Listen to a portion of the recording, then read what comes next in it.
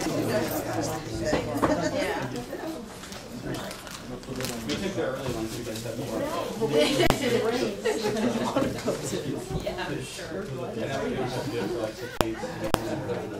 Folks, I want to welcome you all to our first REES Brownbag of the spring semester. It's great to see such a great turnout. As usually my habit, I have a few things to tell you about. We have a great semester coming up before I introduce our speaker for the day. Just in the immediate future, I want to make sure that everybody realizes there's a slavery anti-trafficking conference. It's going to be happening starting on Thursday with an evening lecture, and then on Friday with a series of panel discussions on this topic that's really important to our area. And we're taking a great interest in the conference. We're taking part in several panel discussions. Looking forward to what this might bring down the road for KU and for the research in this area. Also on Friday, February 1st, we have the FLAS deadline. And if you're interested in the Foreign Language Area Studies Fellowship, we have some information here.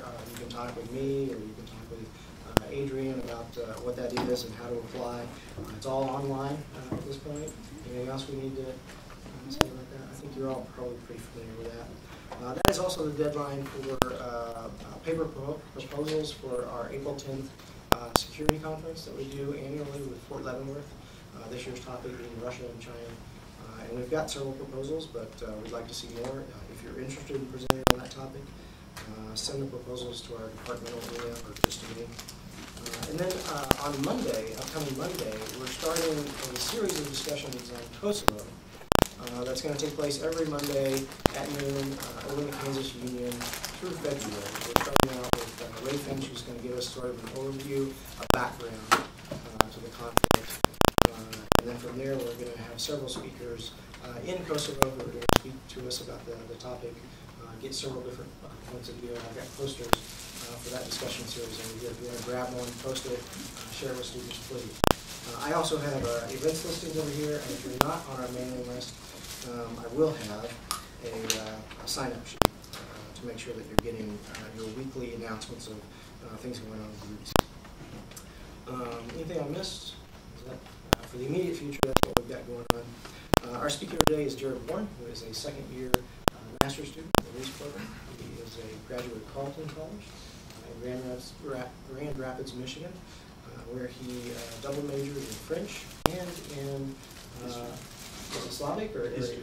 History, sorry. And he's continued that sort of research focus or research interest in his career here at KU.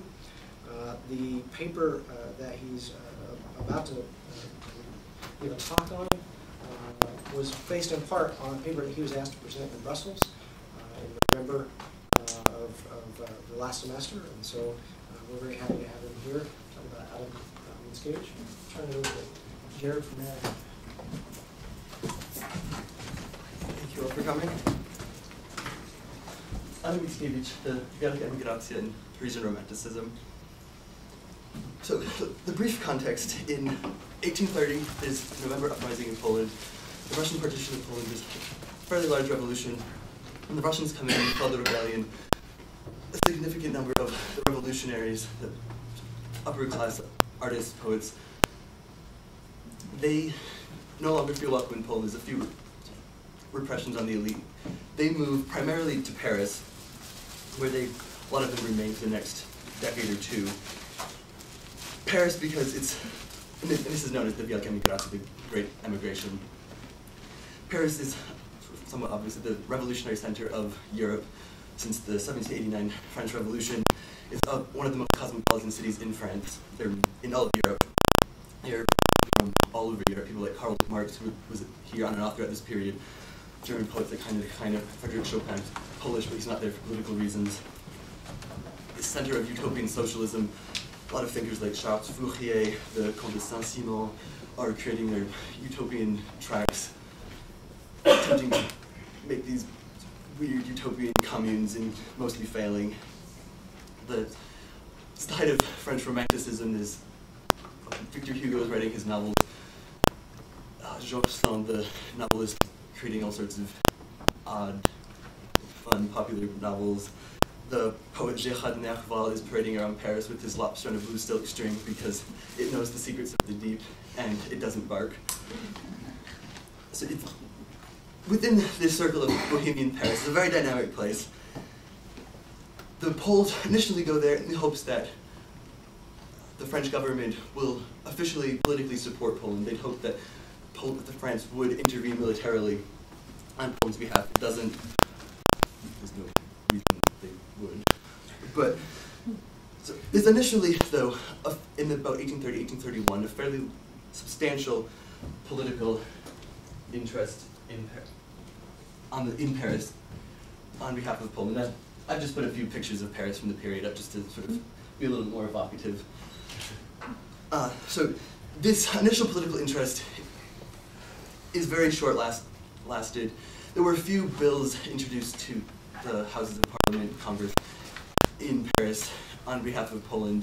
There were a few bills trying to create monetary support for the Poles in Paris, and Mickiewicz actually does eventually get a small stipend, but not much to speak of. There are a large number of political societies founded not just in Paris, but especially a few in England. But this, after about 1831, this political interest dies out. However, there is, for a bit longer, a sort of popular interest, a Polish vogue, somewhat Orientalist. This idea of revolutionary Poland is adopted, and there's scores of poets are writing poems about Poland and talking about how Poland is the avant-garde of Europe. Thank you. And will bring European political liberalism. A few different plays are published and are wildly popular for a few months during the November Uprising. There's various journals, newspapers founded in support or capitalizing on this interest in Poland. Again, though, this dies down fairly quickly, and the only real lasting impact of the legacy of the November Uprising is in this small circle of Bohemian Paris, the artists, the poets, the playwrights, musicians.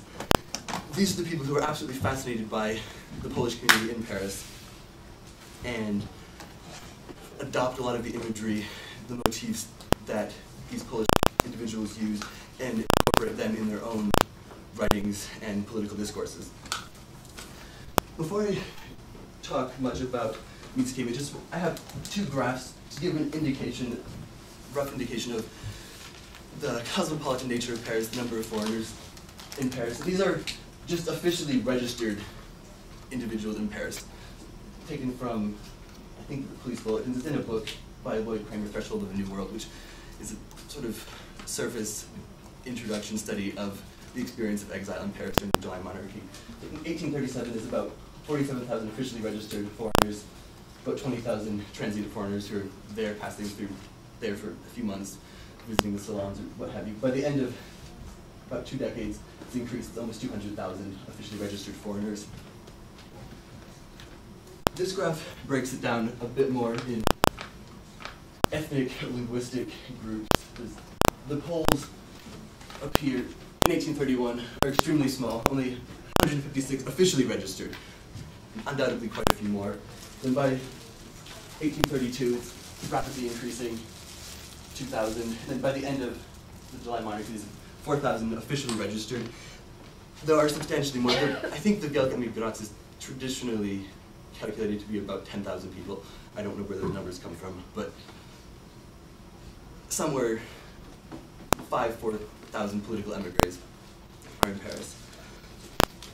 Adam Mickiewicz, the Polish Romantic poet, first comes to Paris in the aftermath of the November Uprising. He did not partake in the revolution itself. He was in Italy, I believe in Rome at the time. After initial hesitation, he slowly made his way back to Poland to try to join the military uprising, but perhaps on purpose didn't quite make it back in time, and joins the emigration in Germany with a number of the exiles as they're making their way across Europe to Paris. By the time he gets to Paris, he's really at the end of his career as a poet. His last major poem Pan Tadeusz is published in Paris in 1834. And at this point, he really stops most of his poetic activity and instead tries to advocate politically in behalf of Poland in Paris, to very little success.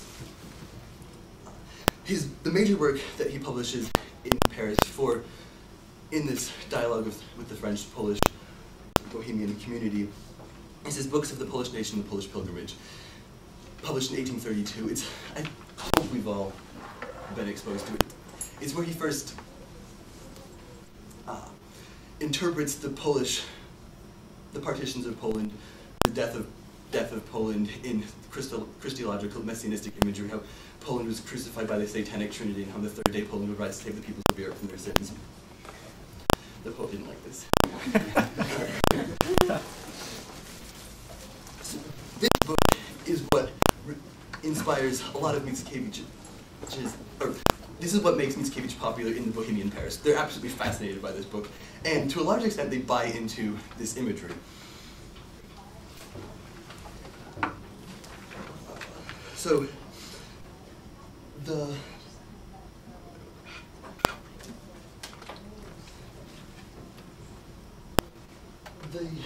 it's a number of Polish writers, political figures, poets, adopt and change a lot of the imagery in the Books of the Polish Nation and the Polish Pilgrimage for their own purposes, and generally take a more universal scope. Instead of focusing so directly on the role of Poland, they like to focus more exclusively sort of on the role of exile, the role of suffering as an adaptive means to restore Europe to some medieval spiritual state of grandeur. I don't know quite what they were thinking. But this man, Félix de Lamennais, who's a renegade French priest, he was born in the 1890s in Brittany. Initially as an ultramontanist, absolute supporter of the complete authority of the Pope over the Catholic Church, has a lot of other sort of slightly more heretical in the eyes of the Pope's ideas. The Pope eventually condemns a lot of his writings, and he becomes much more of a social democrat and moves away from the official church.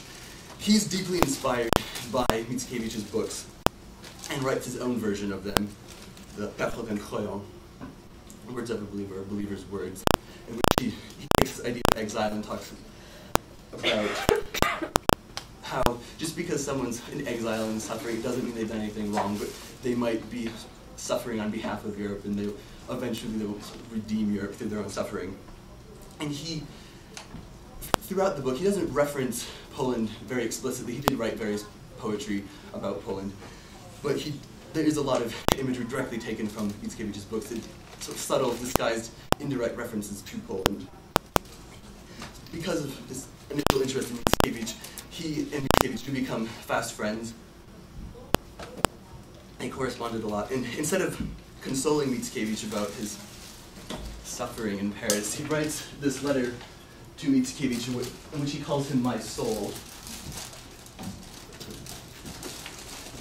Okay. My soul, strengthen yourself, for soon you shall have nothing more than God. Men will go off and leave you alone. You have loved truth and justice. You wanted that, nothing but that. But for their part, they being Mickiewicz's detractors, his critics, they love the opinion that floats and passes. They wish for a soft bedside where they can lay their head. My soul, strengthen yourself, for you have more to endure. At the back of the chalice, there still remain several mouthfuls of the dregs which you must drink.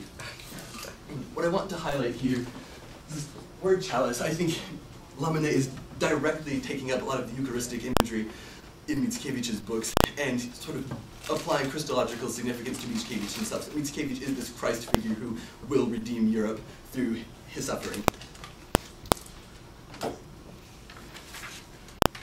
As Lamennais becomes more secular, Mickiewicz becomes increasingly mystical.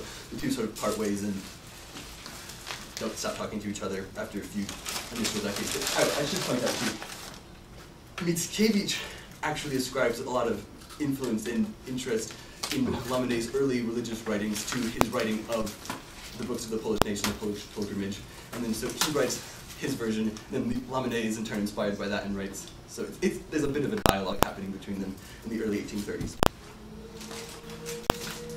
In the late 1830s, Mickiewicz moves to Lausanne, Switzerland, where he'd been offered a position teaching Latin literature, classics, at the university there. He's really much more personally stable and financially stable than he's probably been at any point in his life. Doesn't really like being away from the cosmopolitan Paris. So when he's offered a position teaching at the Collège de France, teaching Slavic literature, he immediately accepts. His friends had created this new chair in Slavic literature. So he comes back to Paris and is once again thrown back into semi-poverty. But this is where he finally gains a real public profile, an important position in Parisian society where he can propagate a lot of his wacky ideas with an adoring audience at the beginning. So these series of lectures are known as the Cours de Slavic lectures. And throughout the course of these lectures, Mickiewicz returns again and again and again to this concept of language, of speech, and the word. It isn't that surprising for a poet, but he sort of sets up this interesting dichotomy between France and Poland, and relationship which hinges on really himself as a speaker, as a poet, his words, is what brings Poland into the French profile, and is in turn, he's the one telling the French what Poland will do to save them. This concept of speech, parole, the word in French he uses repeatedly, it's picked up by a lot of his French reviewers and subsequent poets, lecturers, artists. This is the concept they're very interested in. And Mickiewicz, in one of his lectures, writes that says that speech is the flesh and spirit melded together by the divine spark which resides in man. So speech for Mickiewicz has religious power. It's sort of the divine center of what it means to be human. It's what melds this abstract spiritual half of the human with this physical body. And the French go absolutely gaga over this. And especially they think that Mickiewicz is a very good representation of this sort of mystical divine speech. Mickiewicz, initially, at the beginning, the very first lecture, he calls Paris the capital of speech. He writes, "I was called to speak in the name of the people with whom my nation is intimately linked by its past and future. I was called to speak in a time when speech is a very great power, in a city, if I'm permitted to say it, which is the capital of speech." So he's sort of initially flattering the French, saying, this is the city where speech, this divine thing, happens par excellence. And he tells his audience too, several years later, that the average French man, the average French woman, sort of senses the value of living speech and somehow achieves this extra eloquence that other linguistic groups don't achieve. But at the same time, he sort of backtracks and tries to argue that the Slavs, especially the Poles, have this same sort of understanding of speech, and they're the ones now who the French need to shut up and listen to. All peoples have uttered their last word now. Slavs, it is our turn to speak. So this is what he is at the Collège de France to do. He's there to tell them that France is going to save the peoples of Europe from their sins. So he roots the idea of the Slavs as a people of speech in the etymology of the word. I think it's debated a little bit now, but the etymology of the word Slav, słowo, word in Polish. Slav means the people of speech, or more accurately of the word, du verbe, translated sort of as verb or a word. Verb is important. It's action, it's something that's happening. And according to Mickiewicz, the Slavs have managed to preserve the pure tradition of speech, this, I guess, the divine spark, better than any other people. So as Western Europe sees on this religious decline, Poland is there to restore this religiosity of Europe. But then, just several pages later, after some of this discussion, he writes that, or he tells his audience that, quote, "In order to prove that they have the right to belong to the Christian community, the Slavs for some time have tried to acquire speech, to speak your language, to push their works into the same trends as your literature." So, although the Slavs have this inherently well-cultivated and guarded tradition of speech. They have to learn French in order to be civilized. So, it's these ideas of speech and literature and the religious nature of speech and language that the French are most interested in. They don't really care about his political ideas, but they like the fact that, hey, I'm a writer and I have religious sort of prophetic significance. Cool. So, this is a daguerreotype sketch of Mickiewicz giving his lectures at the Collège de France, which captures the spirit, I think, of what was happening there fairly well. By the end of the 3 years of lecture, I think it was a bit chaotic. Another picture of Paris. This woman, Georges Sand, who we probably know primarily as, for her about decade-long liaison with Frédéric Chopin, was a very strong supporter of Mickiewicz. They'd become friends, and she organized several events, concerts in which she forced Chopin to play. She didn't take kindly to, on behalf of Poland and on behalf of Mickiewicz to raise money for the Polish emigres. She's really a fairly secular figure within the Parisian Bohemian community, but what interests her most about Mickiewicz is this perceived religiosity, his spirituality. And in 1839, she writes an essay on fantastical drama, in which she compares Byron, Goethe, and Mickiewicz. And in this essay, at the very beginning, she sets up a hierarchy of different types of poet. At the very top is this poet who manages to achieve this religious, divine experience and significance. And more than Byron or Goethe, she thinks that Mickiewicz has accomplished this. And she writes that, quote, Mickiewicz's language is Catholic, and that this Catholicism is a more audacious and advanced philosophy than the legendary Catholicism of Faust. I'm not sure what she's referring to, but the Catholicism of Faust. But it's not, Mickiewicz is Catholic, yes, but what interests her is that this Catholicism is audacious. It's not, it provides the Bohemian community of Paris a way to sort of be religious without being orthodox. Like Lamennais had capitalized on sort of the idea of an exile and that sort of purification that exile brings, Sand also draws this theme out and writes that, in the same essay, that exile had purified and strengthened Mickiewicz's religiosity so much that he achieved the sublime fury of genius. And she writes, too, that Mickiewicz is the only great aesthetic I know. He is touched by that grand intellectual disease that makes him akin to the famous ascetics, to Socrates, to Jesus, to St. John, Dante, and Joan of Arc. And again, these Christological comparisons. It's an odd list.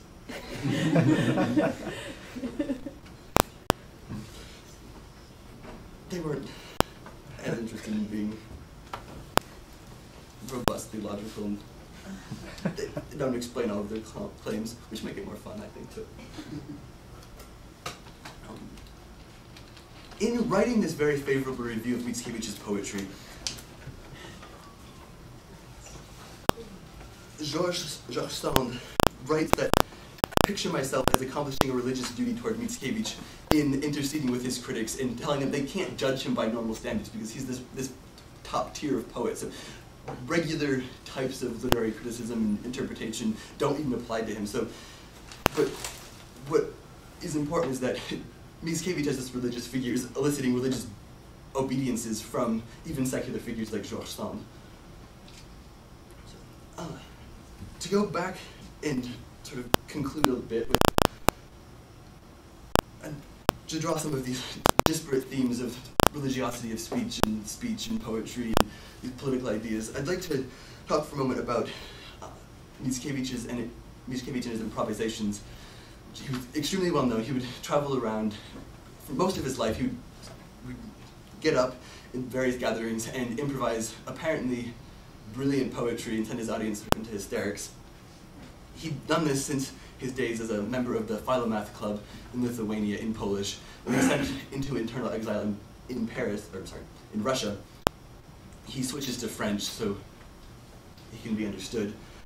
And he continues this in Paris to great acclaim, and a number of French historians, poets tried to recreate these improvisations themselves, but really just failed completely. So I have here a somewhat long anecdote from Georges Sand's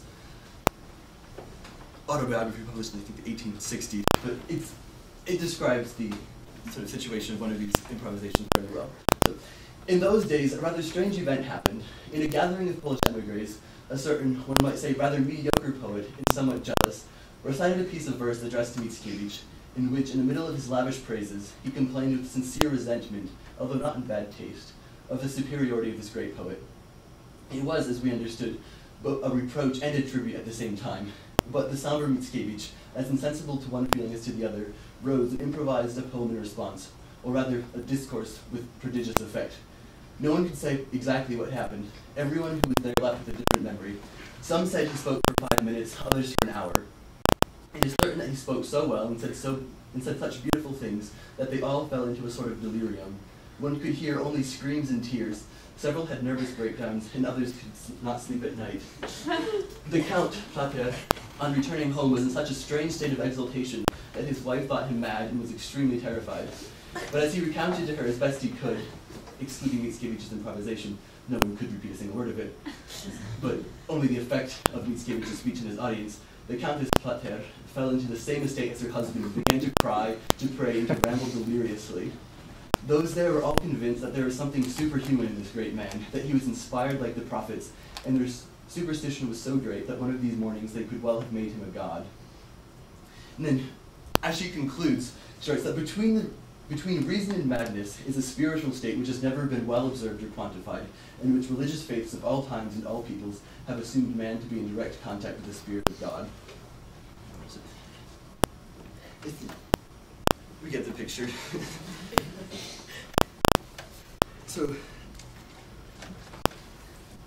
over and over again, it's Mickiewicz presenting himself sort of as a prophet, someone who actually can elicit these religious obediences from his audience. These are the ideas, this power of speech. This is what the French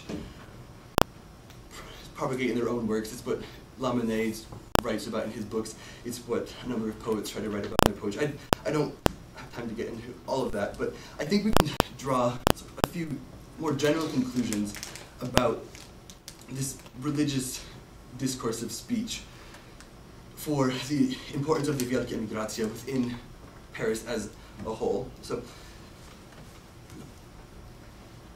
while Mickiewicz may have been only the most prominent Polish exile in Paris, many of the other Polish immigrants were also writers, and words thus shaped the relationship not merely between Mickiewicz and the French, but also between the French and Poles at large.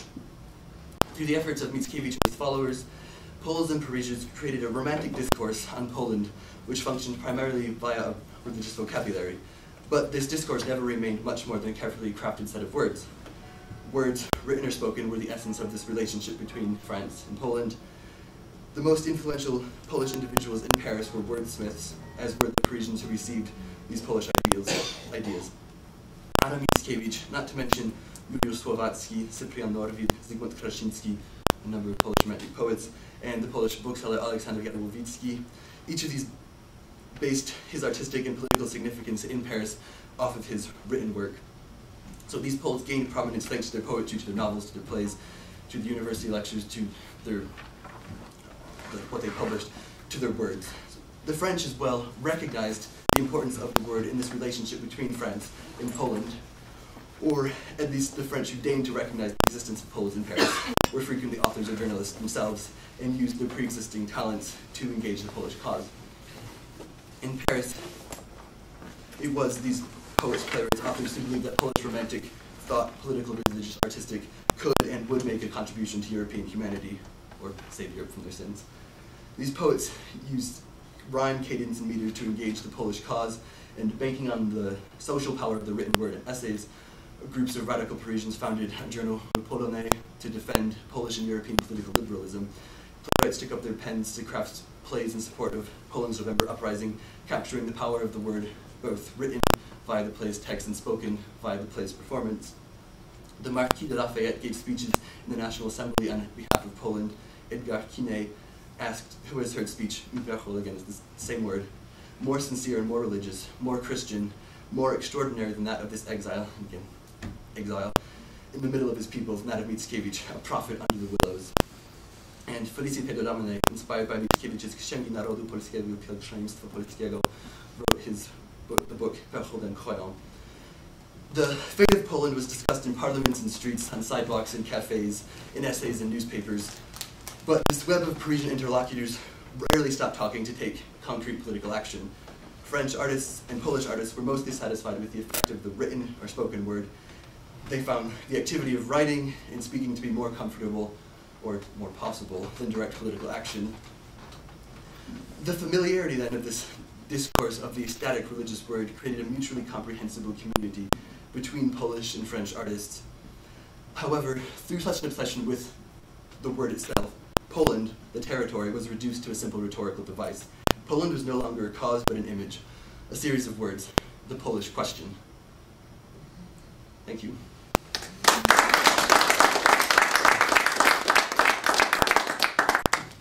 We take a few questions, Jared? More than happy to answer any questions, comments.